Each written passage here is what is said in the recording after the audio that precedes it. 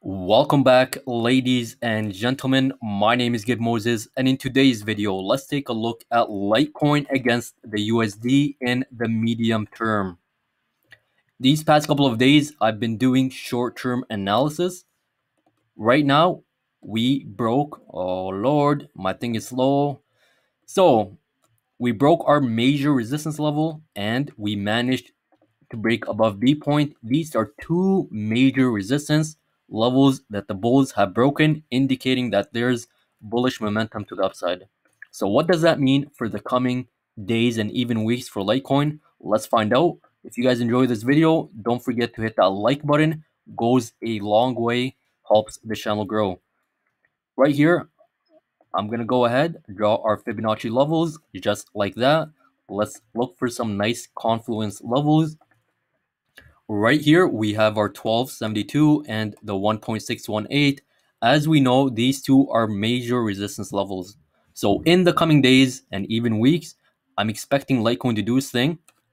Up we go for that 283 mark.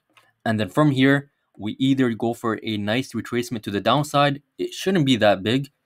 And then we continue the rally. Let me show you an example where this actually happened not too long ago. It happened actually this morning. So let me draw this out for you guys first. So right here we have our A, B, C, and D point all the way at 285. 280 to around 280. Holy, two notifications at the same time. I've never had that. So 280 to around 285. Let me show you an example where this happened this morning.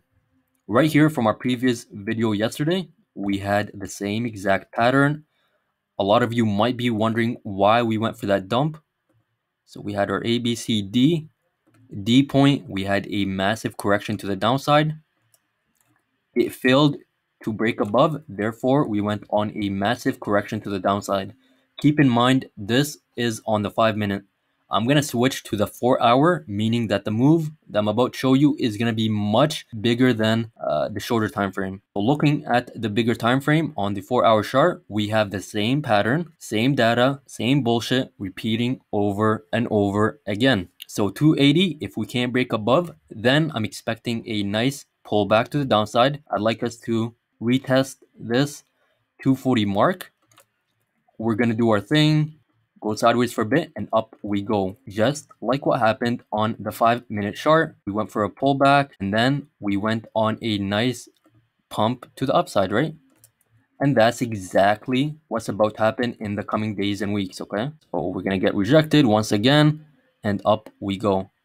So same pattern is playing out. I don't want you guys getting shaken out. That's why I'm making these videos to help you guys out. And here's also one thing I want you guys to keep in mind. This is very important.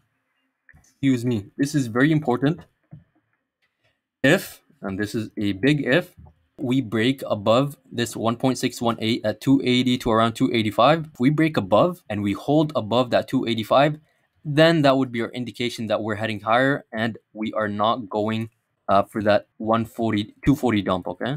Let me go over this one more time. That way you have it completely built in your minds and you don't forget. If Litecoin goes up and it's unable to break above 280, then I'm expecting a retest. Okay, so once I get that data up here, it's telling us that we're going to go down, I'm going to update you guys, and vice versa.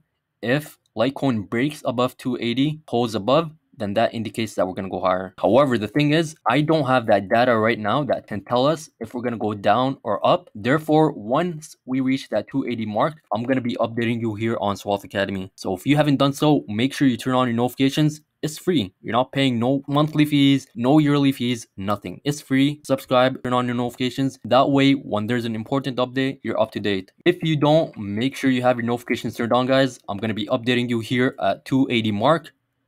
I'll see you all in tomorrow's video.